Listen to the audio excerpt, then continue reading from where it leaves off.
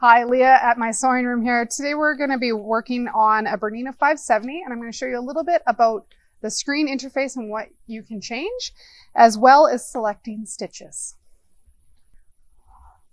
The main home screen on your Bernina 570 is going to give you lots of information as to what is going on. I'm just going to turn the machine off and back on and show you where it will start when you first turn it on.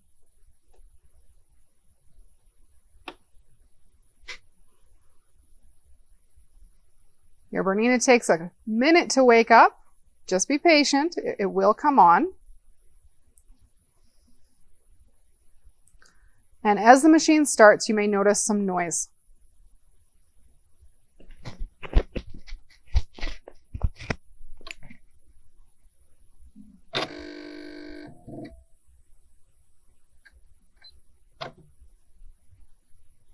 We affectionately call those noises the Bernina burp. That's just all the motors in your machine finding their homing position as the machine turns on. When you first start sewing on your machine, or first get your machine, you might wonder what all this stuff on screen is. Your very first option in the top left-hand corner is your thread tension. Selecting this will allow you to get into your tension settings and adjust them up or down as needed. Each stitch has its own default tension. To get out of any screen like this, just press the X in the top left right-hand corner. The next option down is the presser foot selection. On some models, specifically the 570 and upwards, you are able to tell it exactly what foot your machine has on. Based on the stitch you're using, you may have a star next to it as a recommended foot for the stitch you're using. So I'm actually just using I actually have a number 1C on the machine, and it'll change to whatever you have it set at. This will help keep you safe as you change in and out of different presser feet. Your next icon down is presser foot pressure. Presser foot pressure can be adjusted to help you manage things like knits that are going to squeeze out like a jam sandwich if you push on them too hard.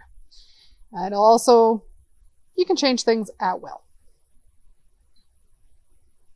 You also have needle plate selection and needle selection.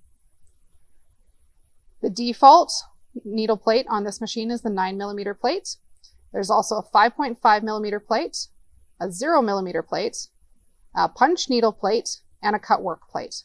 If you're doing straight stitch, piecing, or sewing, embroidery, or free motion quilting, that cut work plate might be the plate you need.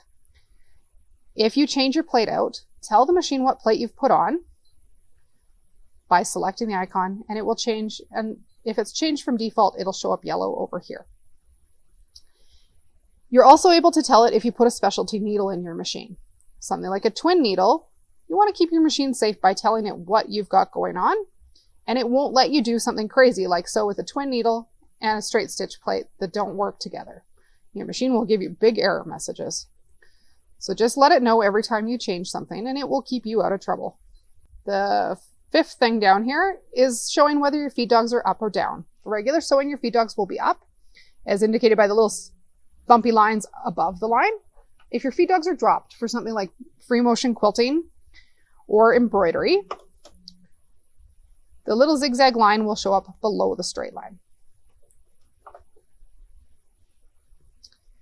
And the very last icon there is actually a picture of your bobbin. So this machine is equipped with a bobbin sensor, and it will flash at you when the bobbin's getting low. These hooks, the bobbins on this machine are really big. It might flash for quite a while before you notice, and you have a lot of thread left sometimes. So you can sew right till you're empty, and then it will tell you that you're out. You also have the selection of whether your needle is stopping up or down. If the needle is above the line, the needle is going to stop all the way in the upmost position. If that needle is shown below the line, the needle is going to stop all the way down, which allows for things like pivoting easily. This icon here will show you your stitch length. Your stitch length is controlled with the lower knob. You can go all the way up to 6mm in that straight stitch, as indicated there, or all the way down. The default in straight stitch is 2.5. You're also able to change the width of this stitch. On a straight stitch, changing the width will turn it into a zigzag. So just be careful changing that width if you're trying to sew straight. Finally, the icons, the buttons below the knobs, are your needle position left and right. On this machine with 9mm feed dogs, there's a 9mm width and 11 needle positions that you can use. So you can move the needle all the way to the left or all the way to the right, and it'll show you that position. It's -1 to -5 going to the left, and +1 to +5 going to the right. You might need to do this for something like more accurate seam allowance or a specialty foot like a zipper foot.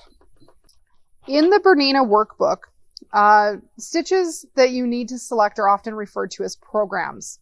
In one exercise, they ask you to find securing program number 1. That really just means find stitch number 1. It'll be highlighted in white if that's the stitch selected. If they ask you to find securing program number 5, they're actually looking for stitch number 5. Just keep that in mind as you're using this workbook.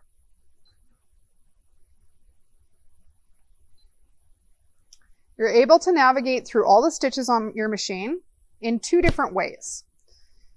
Your first folder up here is indicated by the straight and the zigzag line, is a whole folder of your utility stitches. You can scroll through this to look at all the stitches.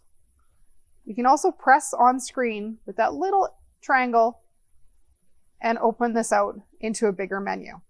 You're still able to scroll, but you can see more at once. And you can drop that back using that little arrow again. Your next set of stitches is your decorative stitches, a fancy wiggly line over here. Each of these is a folder with more stitches.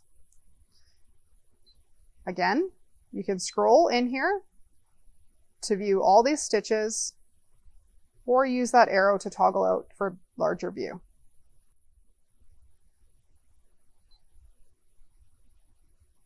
And again, using the breadcrumbs, you can go back a folder. Lots and lots of decorative stitches on this little machine. My favorite stitch is that one there. Your lettering and your fonts built into your machine are under the A, and lots of options there as well. You also have buttonhole stitches and quilting stitches are as indicated by the quilt block. There's some fun new options in there as well. There's also the option to save stitches.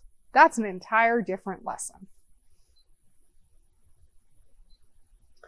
On this machine, to get into your user settings, you'll need to go to the home icon, and then you'll find your gear symbol, as talked about in a different video. You also have a great function on screen, your question mark.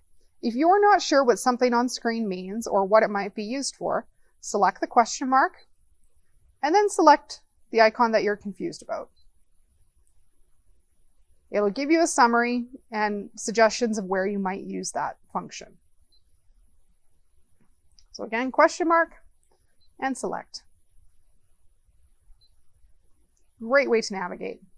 Your last option, if you know the number of the stitch you want to use, you're also able to use the search icon located in the top of the screen and type in that number. My favorite stitch is 914.